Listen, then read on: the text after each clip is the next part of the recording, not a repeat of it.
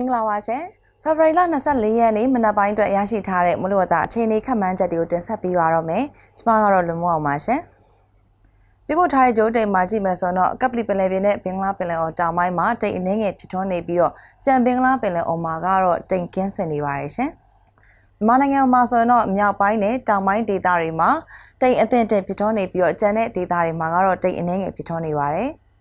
ဒီတိုင်းတော့အခြေအနေခန့်မှန်းချက်အနေနဲ့ကတော့ရခိုင်ကမ်းရိုးနဲ့မြို့ဝကျုံမော်ကမ်းရိုးမှာဆိုတော့တနအီကို10မိုင်ကနေ12မိုင်နှုန်းနဲ့ကြံကမ်းရိုးမှာဆိုတော့တနအီကို15မိုင်ကနေ18မိုင်နှုန်းလေးတက်ခတ်နိုင်ပါတယ်ရှင်။ဆက်လက်ပြီးတော့ဒီကနေ့မနက်ပိုင်းအတွက်ရရှိထားတဲ့မြို့ကြီးရဲ့မိုးလေဝသအခြေအနေခန့်မှန်းချက်တွေကိုဆက်လက်တင်ဆက်ပေးပါမယ်။စစ်တွေ၊မကွေး၊ပသိမ်၊ပဲခူး၊ရန်ကုန်၊မော်လမြိုင်၊ဖအားနဲ့တဝေ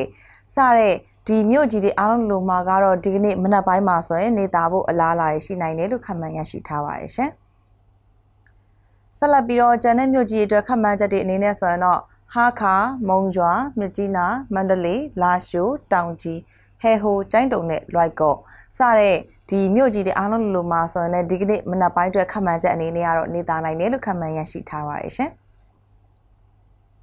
ဆက်လက်ပြီးတော့မိုးရေချိန်အခြေအနေခန့်မှန်းချက်အနေနဲ့ကတော့ကချင်ပြည်နယ်နဲ့စကိုင်းတိုင်းအထက်ပိုင်းတို့မှာဆိုရင်20မီလီမီတာဝန်းကျင်လောက်ရွာသွန်းနိုင်ပြီးတော့ကျန်တဲ့ဒေသတွေမှာဆိုတော့20မီလီမီတာအောက်သာရှိနိုင်တယ်လို့ခန့်မှန်းထားပါတယ်ရှင်။ညအပူချိန်အခြေအနေခန့်မှန်းချက်အနေနဲ့ကတော့ကချင်ပြည်နယ်စကိုင်းတိုင်းအထက်ပိုင်းချင်းပြည်နယ်နဲ့ရခိုင်ပြည်နယ်ရှမ်းပြည်နယ်နဲ့ကယားပြည်နယ်တို့မှာဆိုတော့9ကနေ10ဒီဂရီစင်တီဂရိတ်နဲ့ကျန်တဲ့ဒေသတွေမှာ17ကနေ20ဒီဂရီစင်တီဂရိတ်ဝန်းကျင်လောက်ရှိနိုင်တယ်လို့ခန့်မှန်းထားပါတယ်ရှင်။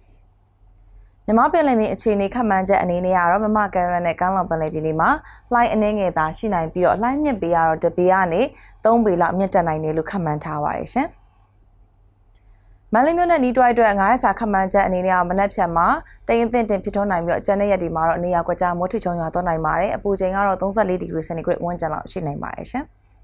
ရန်ကုန်မြို့နဲ့နီးတွိုက်အတွက်9ရက်စာခန့်မှန်းချက်အနေနဲ့ကတော့အများအားဖြင့်သာယာနိုင်ပြီးတော့အပူချိန်ကတော့36ဒီဂရီစင်တီဂရိတ်ဝန်းကျင်လောက်ရှိနိုင်တယ်လို့ခန့်မှန်းထားပါတယ်ရှင်။နေပြည်တော်နဲ့နီးတွိုက်အတွက်9ရက်စာခန့်မှန်းချက်အနေနဲ့ကတော့လာမယ့်9ရက်စလုံးမှာနေသားဖို့အလားအလာရှိနိုင်ပြီးတော့အပူချိန်ကတော့34ဒီဂရီစင်တီဂရိတ်ဝန်းကျင်လောက်ရှိနိုင်ပါတယ်ရှင်။အခုဆက်လက်ပြီးတော့အာရှမှာရှိတဲ့မြို့ကြီးတချို့ရဲ့မိုးလေဝသအခြေအနေခန့်မှန်းချက်တွေကိုလည်းတင်ဆက်ပေးပါအောင်မယ်ရှင်။ကျေးဇူးတင်ပါတယ်။